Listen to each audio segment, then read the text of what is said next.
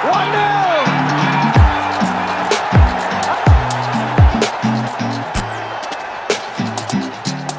How are you doing, guys? Welcome to the Barceloners and to our weekend update. It is International Week, so this time we are going to focus mainly on the players who are likely to be involved in the next week against Moldova and Wales. So we're going to start in the Premier League. There's only one place to start there. It's at Goodison Park. Burnley beat Everton 1-0. Jeff Hendrick got the goal. Robbie Brady was involved in the goal as well, and Stephen Ward got the assist. So it's great to see. If you haven't seen it, it's one of the team goals of the year, so it's really worth a look. Elsewhere, Rob Elliott and Kieran Clark both played for Newcastle as they drew 1-1 against Liverpool. Shane Duffy featured for Brighton as they lost 2-0 to Arsenal. James McLean came off the bench for West Brom, and Shane Long played the full 90 minutes for Southampton as they lost 2-1 to Stoke. It's good to see Shane Long getting game time for Southampton. In the Championship, David Myler scored a penalty for Hull as they won 6-1, and Aidan McGeady scored for Sunderland against Preston, and then did a full Adebayor ran the full length of the pitch to celebrate in front of the home fans against Preston.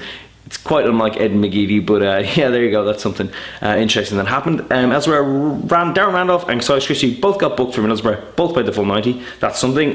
John O'Shea played for Sunderland. Ewan O'Kane played. Richard Keogh played.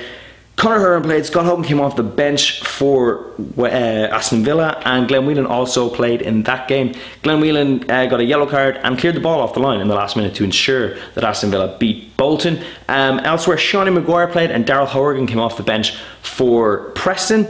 A few little things to pick up on. Harry Arthur missed out completely for Bournemouth.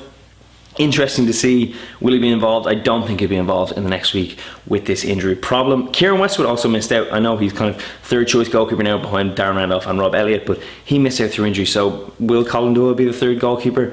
We shall wait and see tomorrow or today. Interestingly, Wes Hoolahan was also left out completely of the Norwich squad. So if he's injured, we don't know. Will he be involved? Is it just that he's not playing quite well for Norwich? So we'll have to wait and see what happens. Outside of the squad, the only kind of major thing was Adam Rooney, who hasn't really been involved, got a hat-trick for Aberdeen, who were probably the second best team in Scotland at the moment. He got a hat-trick there, so that's something. Johnny Hayes also featured for Celtic as they nearly got beaten by Hibs, but they didn't. So it is International Week, as I said. We have a lot more tomorrow. We're talking about Declan Rice, and then Wednesday we've got a preview of the Moldova game, and then other stuff to come during the week. So yeah, so stay tuned, and we shall see you during the week.